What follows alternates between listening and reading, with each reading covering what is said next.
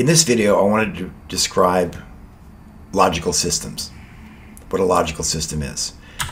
The reason that it is important to understand what a logical system is because a financial report is a logical system, and I'm going to describe that, a financial report, in terms of a logical system, so I have to describe what a logical system is first. So first, what is a system? Okay, a system is a cohesive conglomeration of interrelated and interdependent parts that is either natural or man-made. So there's a lot of information about systems, but there's some. I have a link to some information on system theory and a very good video, about 20-minute video that Deming created that explains systems. So if you need to know more, just check out those links. Logic is thinking according to a set of consistent and coherent rules.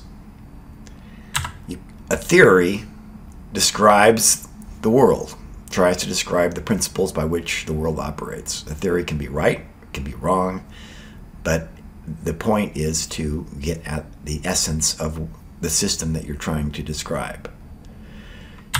You combine these things together and you have the notion of a logical system, or a logical theory, or a formal theory, or an axiomatic system, or a conceptual model.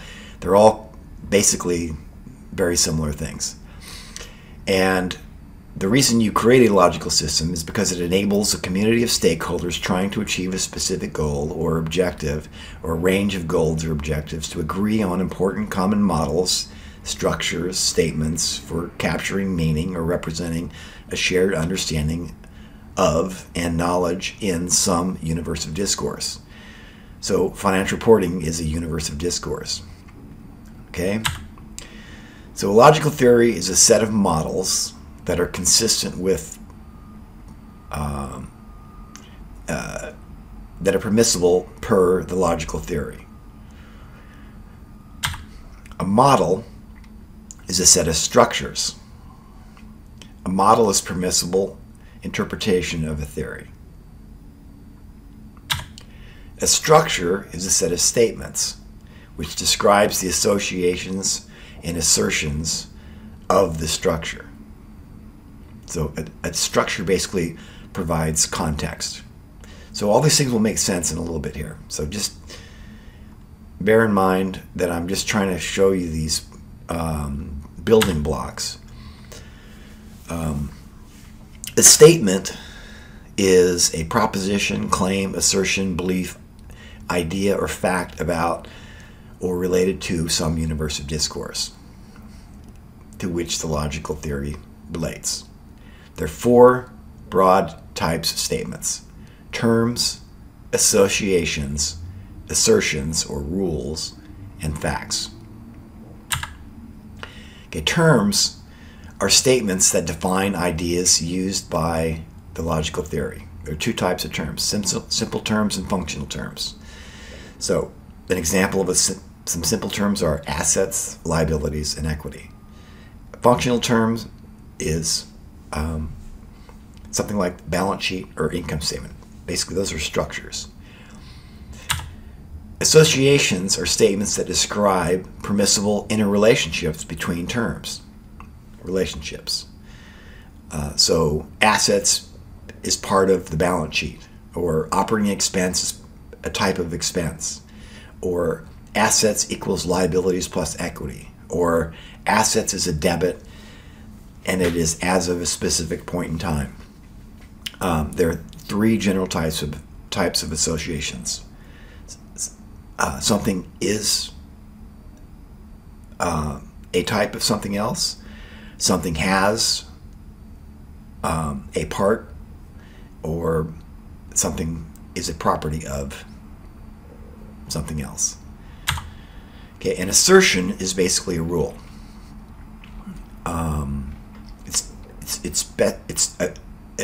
It specifies a permissible manipulation of a structure within a model for a theory.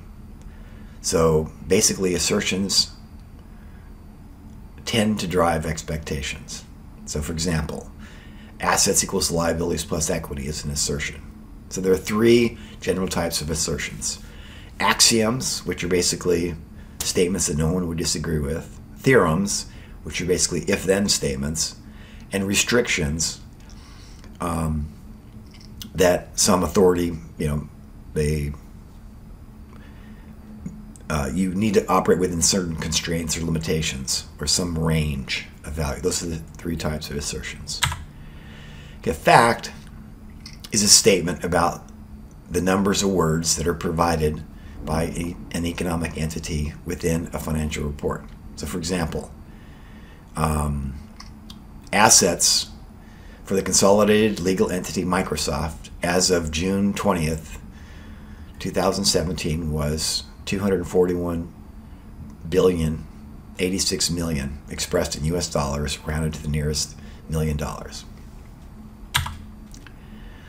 So when you put all these things together, you put all these statements together, if there are no contradictions in the statements that are made, then the logical system is consistent.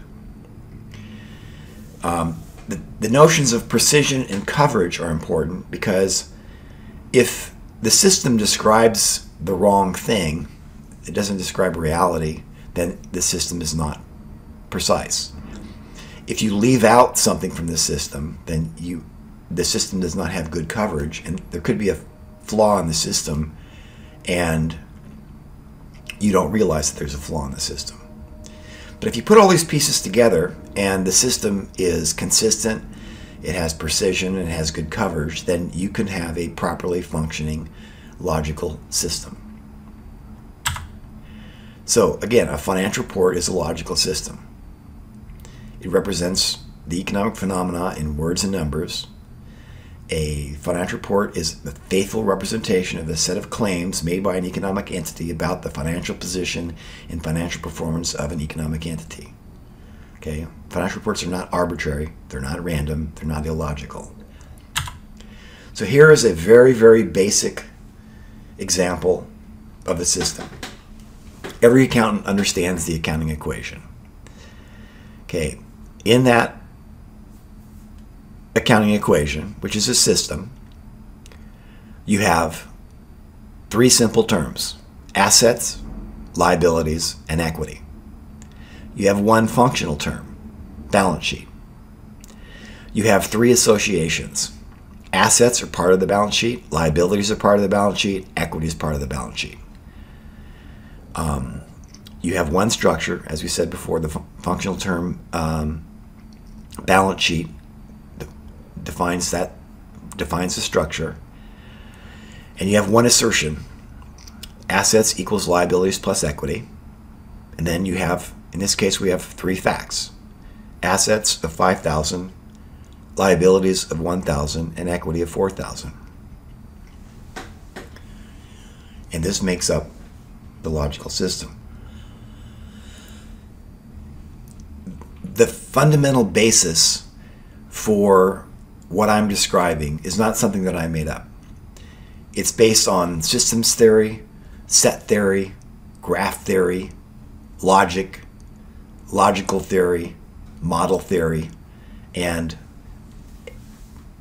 I'm also adding a specific worldview that is the best practice worldview to make the system operate as safely and reliable as possible. So I'm not going to get into these details, but if you want to look up the background, you can read all this stuff. But basically, that is a description of a logical system. I did it. This is very basic. I'm going to go through this multiple additional times in future videos, but this will get you started in understanding logical systems.